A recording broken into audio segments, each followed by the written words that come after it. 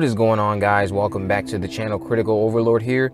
This is going to be a review for the 2018 film Slenderman. Slenderman was directed by Sylvain White, the same guy who directed Stomp the Yard, so I don't know why I was expecting so much from this movie when I already know that Stomp the Yard wasn't all that great either.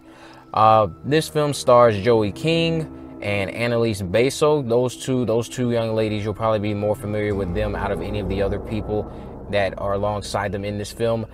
Those two starred respectively in 2013's The Conjuring, and Annalise Basso was in 2014's Ouija. She was in Ouija Origins of Evil and Oculus. She was in Oculus. That's the film that a lot of you may recognize her from, Oculus and Ouija. And then Joey King, as I mentioned, she was in last year's Wish Upon and the cult film, or the hit from 2013, The Conjuring. This movie is absolutely terrible.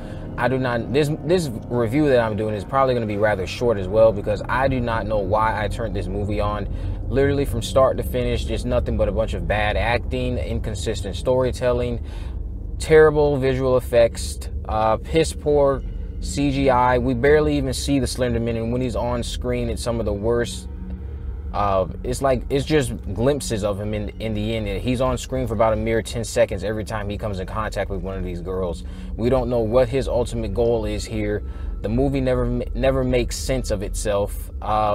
Several things come and go in this film, and that ranges from characters to plot devices to elements in the story that never get resolved.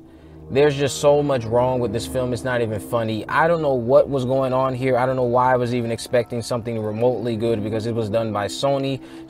I no longer trusted Sony after 2007 Spider-Man 3. I knew from that moment on I could no longer trust Sony as far as filmmaking goes. As far as their consoles are concerned, I will keep buying PlayStation consoles until the day I die. But for films, Sony is one of the worst film production companies I've ever seen. This movie right here is terrible. Like I said before, it was directed by the same guy who directed Stomp the Yard. I don't know why I was expecting something to blow me away with this film when I already know that Stomp the Yard was not all that great either. The movie was written by two different people, and none of the girls in this film seem to be fleshed out. There's no real character development, because one of the girls, the first girl that goes missing is Katie, played by Annalise Basso. When she goes missing, the other girls act like complete idiots, and they have no idea how to get her back. There's a whole bunch of backtracking on what's established earlier in the film. Several characters show up and then they go missing. One girl in particular, Chloe, played by Jad Sinclair, she has an encounter with the Slenderman after the rules are stated to her, but her fear, she's aware of the myth surrounding Slenderman, but she still lets her fear allow her to do stupid things, and then she comes in contact with the Slenderman, because apparently once you come in contact with him, that's how he gets in your mind, and that's how he starts damaging you and taking you over to his side, or whatever he's trying to do here.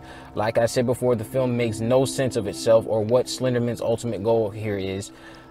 Based on the popular 2009 meme, which I'm sure gave a lot more people, I'm sure that meme alone gave more people nightmares than this film ever will. The film is just downright terrible. There's several scenes in this film where it is so dark, you can try to turn up the brightness all you want to, you will not be able to see anything.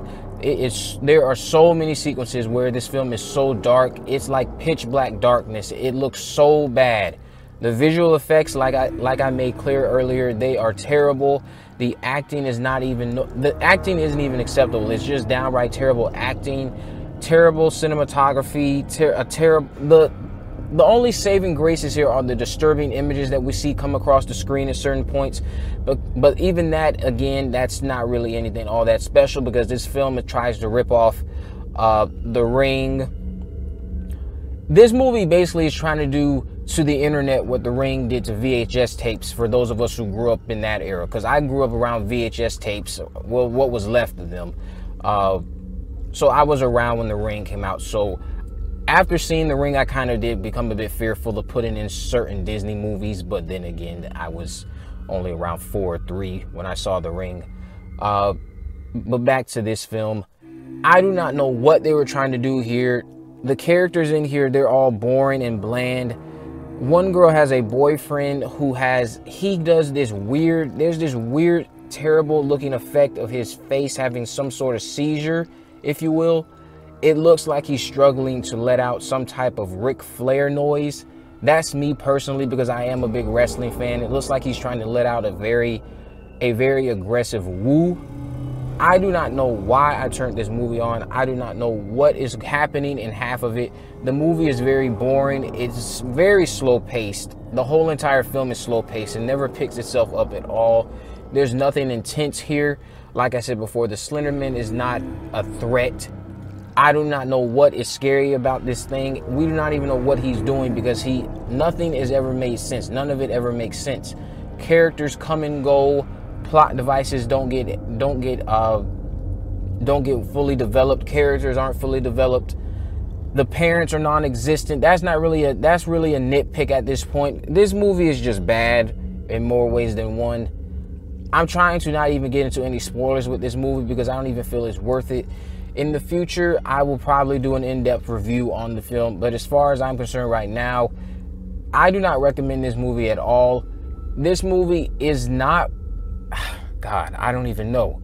It's right up there with Jeepers Creepers 3. It has to be. It might even be worse. I really do not know what this movie was trying to accomplish. It had a lot of potential. But then again, when I heard that they were making a film about a 2009 meme that's been dead for almost 3 years, I wasn't expecting much. So I'm not really surprised that this turned out to be a total disaster. If I were to rate this film on a scale of 1 to 10, I'd give it a solid 3.5, possibly a 4, just for the few sequences and the disturbing imagery that we do see of Slenderman. 4.5, or a solid 4 out of 10. 4 out of 10 for me for this Slenderman adaptation. I do not recommend that you watch this film. If you have already seen Slenderman, let me know what you guys thought about it down in the comment section below. If you haven't already, subscribe and turn on post notifications. If you enjoyed this video, give it a thumbs up and share it on all the social media accounts. In the description, I will have links to all my social media platforms. I'm on Facebook, Twitter, and Instagram. You can message me there to let me know what movies you would like me to review in the future. With all that in mind, guys, I will see you for the next movie review.